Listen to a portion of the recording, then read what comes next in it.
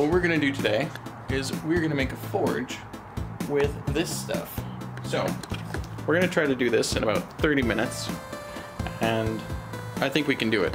We're gonna have the chassis with plaster Paris and sand. We're gonna melt down cans and metals in the crucible. We're gonna power it with propane. You need a mask. You need a mask. Always wear a mask. We're gonna attach a nozzle.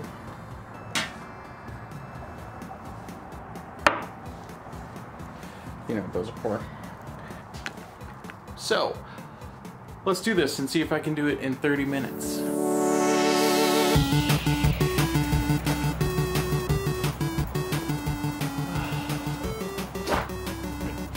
Okay.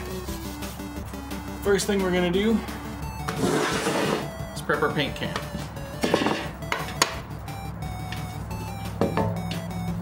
We're gonna need holes for that. We're gonna need holes for these. I did not remember my drill. We're gonna do this the hard way.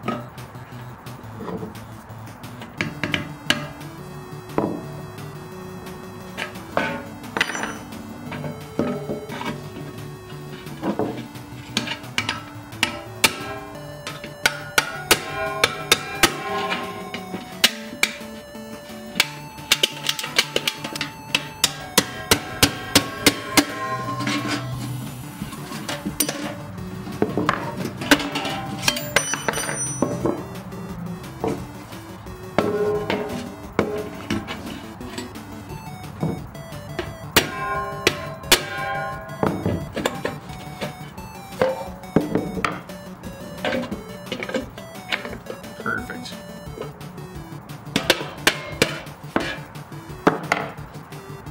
No one will have a clue. So, now comes the fun part. Not even gonna worry about that right now. Yeah. Plastic bag. And you're gonna need all-purpose of any sand and plaster of Paris. Sand. Ta-da.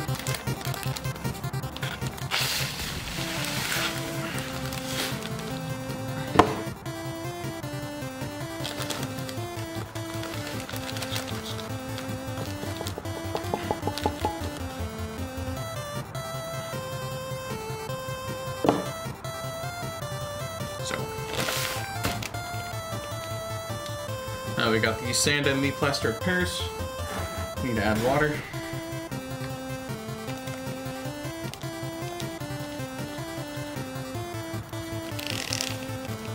And we just want enough water to get it wet.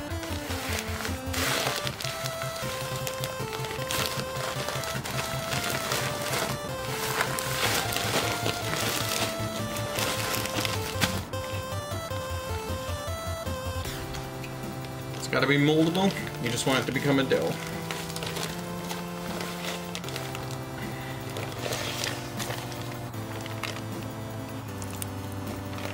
It's going to be a little bit too much water, so we're going to add more, but I need more anyways, so.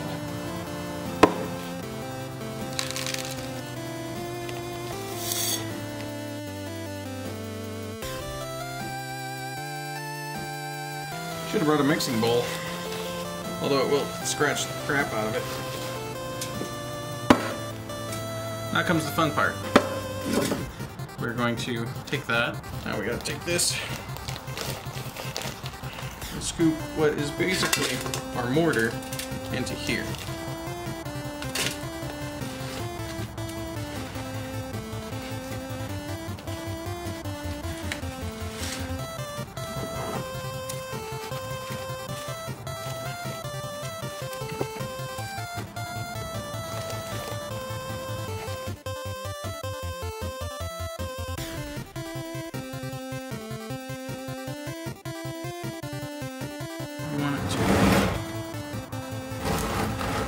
to the side as much as you can, and then make your hole.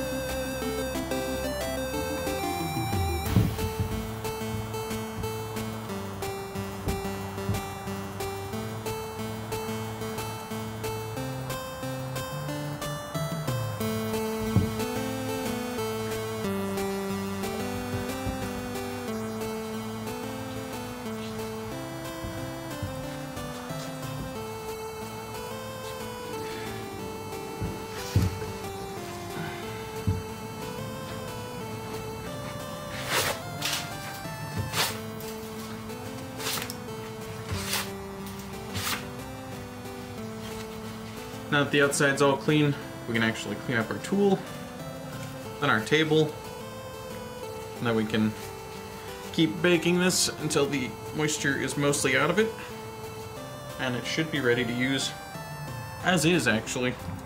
And now since I cleared out the outside, I can actually put a lid on it, but not while it's hot.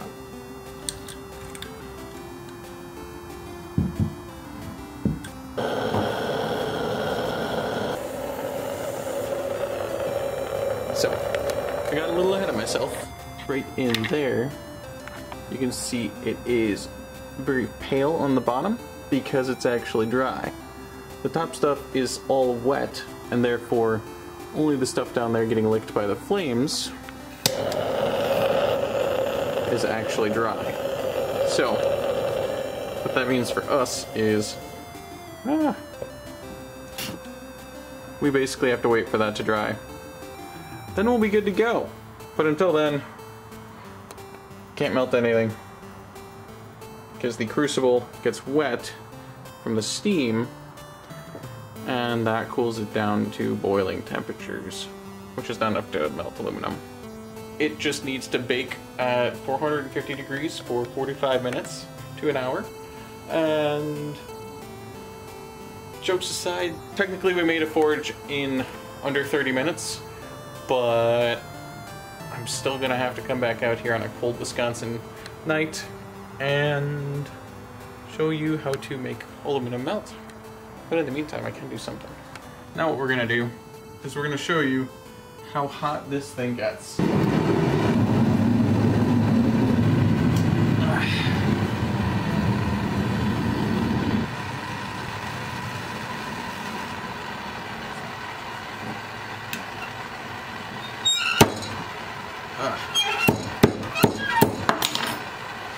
Not the smartest idea, but it smells really good.